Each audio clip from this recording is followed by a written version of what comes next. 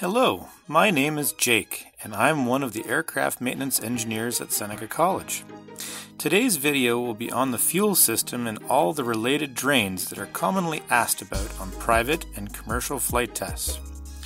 Question number 1. What type of fuel tanks do Seneca College's Cessna 172s have?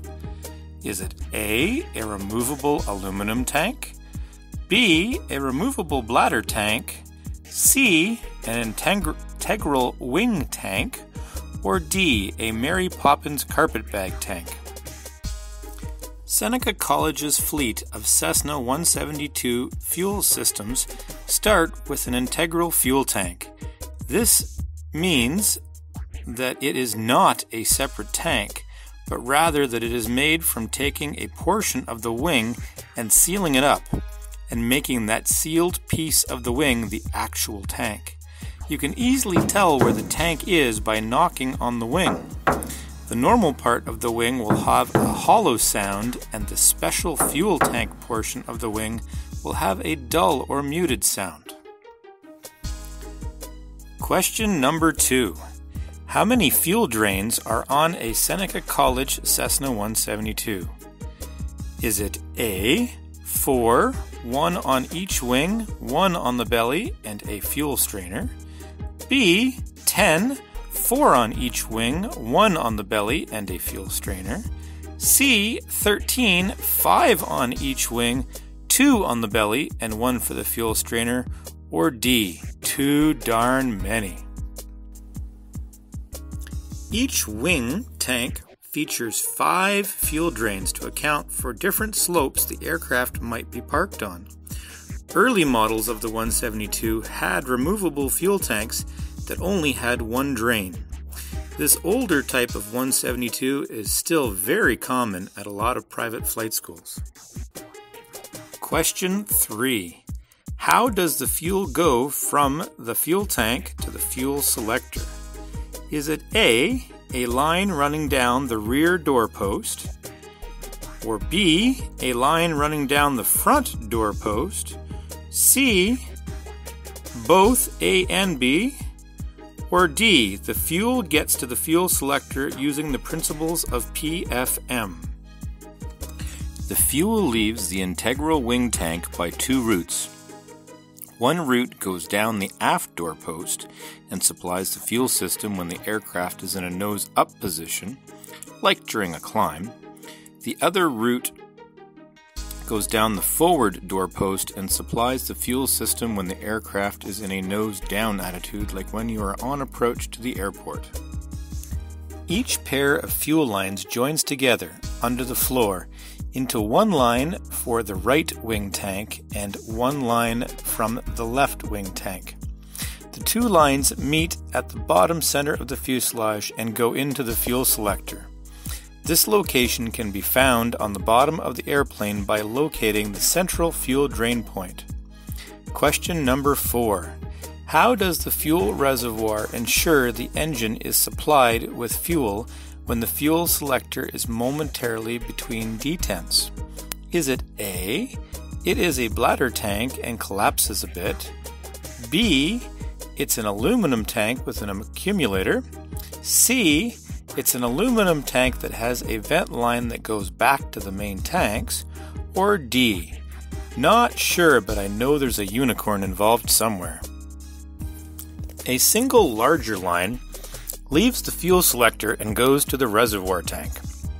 The small kidney-shaped tank holds approximately 1 gallon. It is vented up to the main tanks so it can handle momentary interruptions in the fuel supply caused by the fuel selector being between detents. The reservoir tank has a drain located on the co-pilot side of the belly.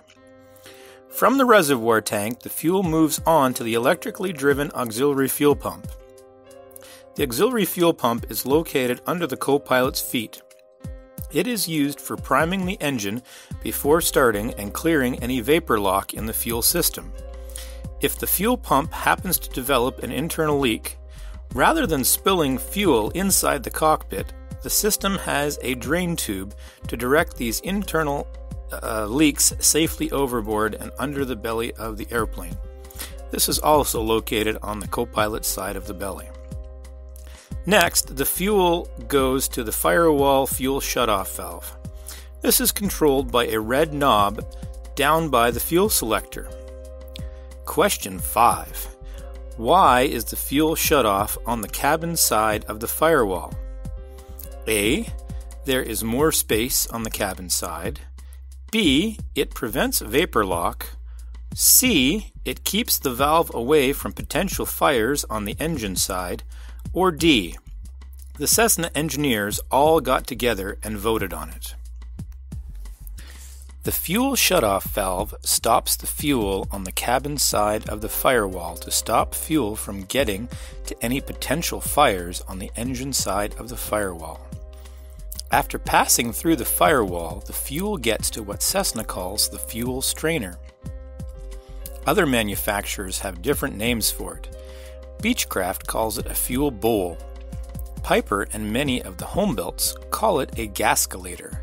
Some people will refer to it as the fuel filter. Whatever you call it, it does the same job. Question number 6. What does a fuel strainer and a turbine sand separator have in common? A. They are both found on airplanes. B. They both involve air. C. They both use a sudden change in direction to separate out contaminants. Or D. I don't know, but it sounds like the start of a good joke. The fuel strainer is the last chance to remove water and contamination from the fuel system before it gets to the engine. It does this with gravity. The fuel comes into the strainer and goes down the outside of the bowl. At the bottom, it passes through a core screen into her center core area and rises back up to fuel the engine. The down and back up motion is key. The lighter fuel makes the corner easily, but the heavier water and dirt have difficulty making the corner and get trapped at the bottom, much like the sand separator on a turboprop engine. These contaminants will stay trapped until a fuel sample is taken from the strainer and the contaminants are washed out the bottom with the fuel sample.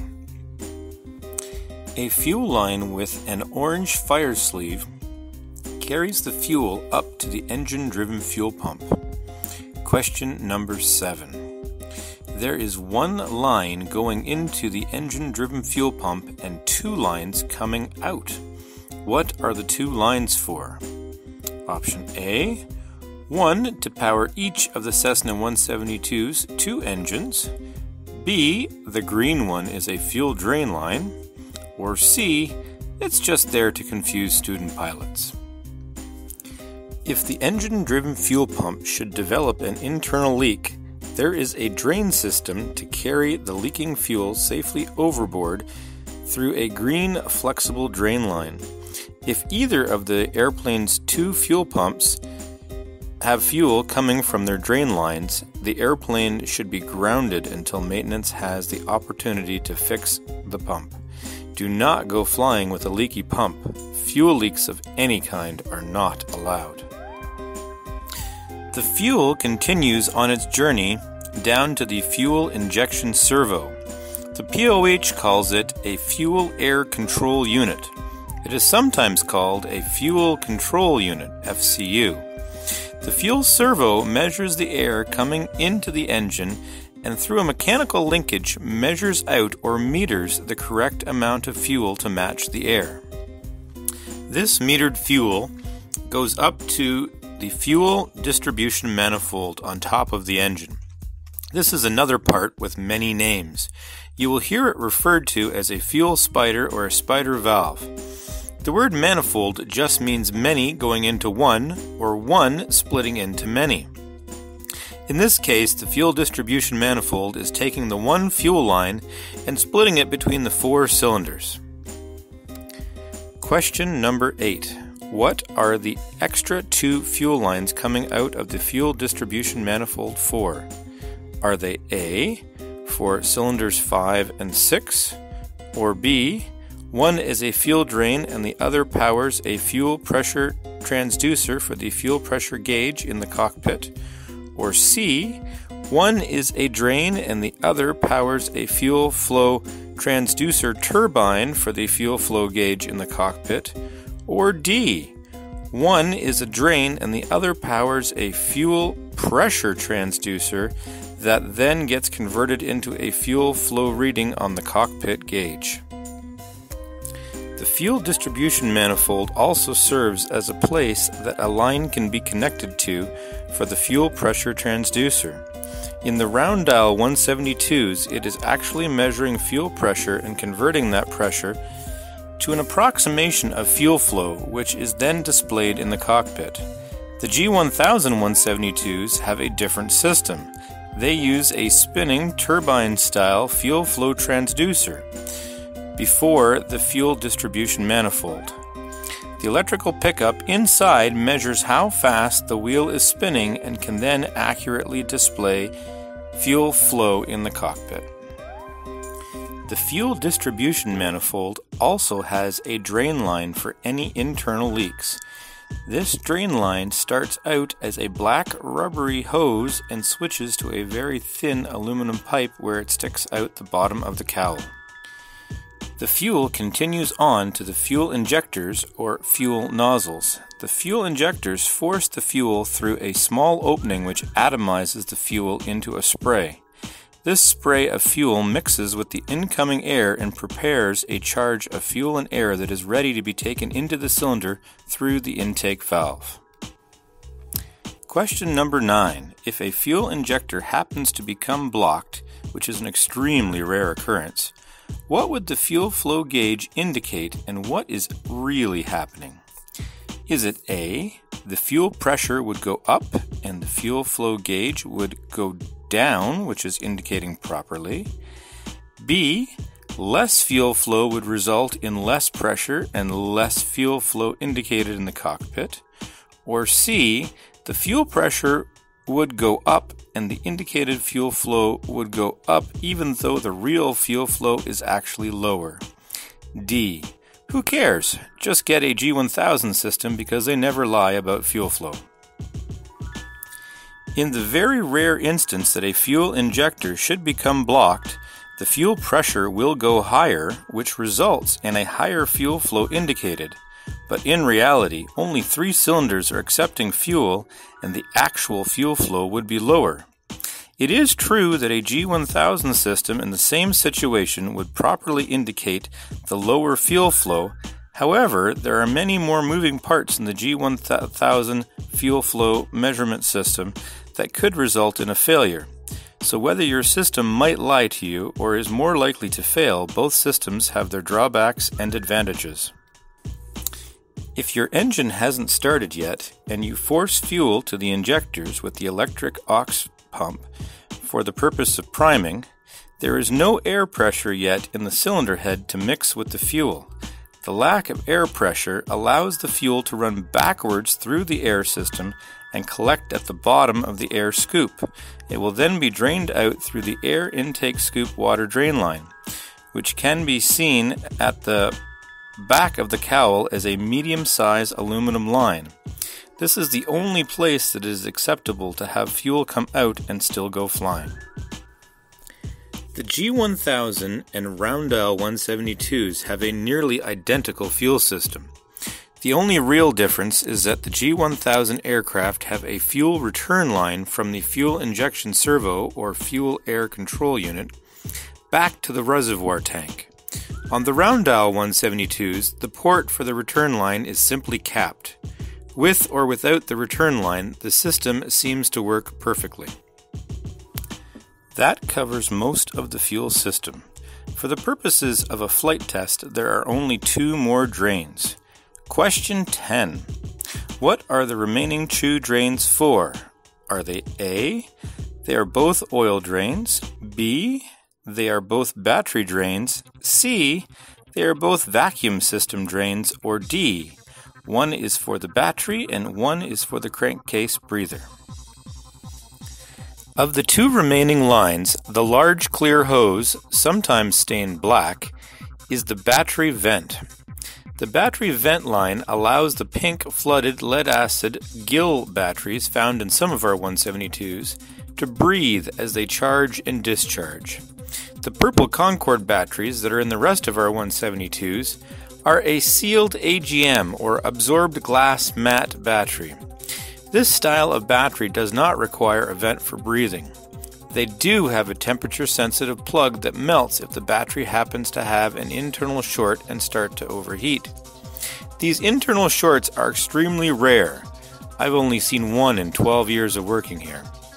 In the event of one of these extremely rare internal shorts, the temperature-sensitive plug will melt and any pressure from the overheat will be allowed to vent overboard through the battery vent. The last drain is a large aluminum pipe. This is the vent for the crankcase breather. It keeps the pressure inside the engine the same as the pressure outside the engine to minimize the stress on the engine case. It is also where oil will come out if someone puts in too much oil. Unlike cars, airplanes are made of aluminum and don't require undercar oiling, so please don't overfill them. Thank you. I hope you found this video useful. If you did find it useful, please check out my other videos. Or stop by and ask some questions. Thanks.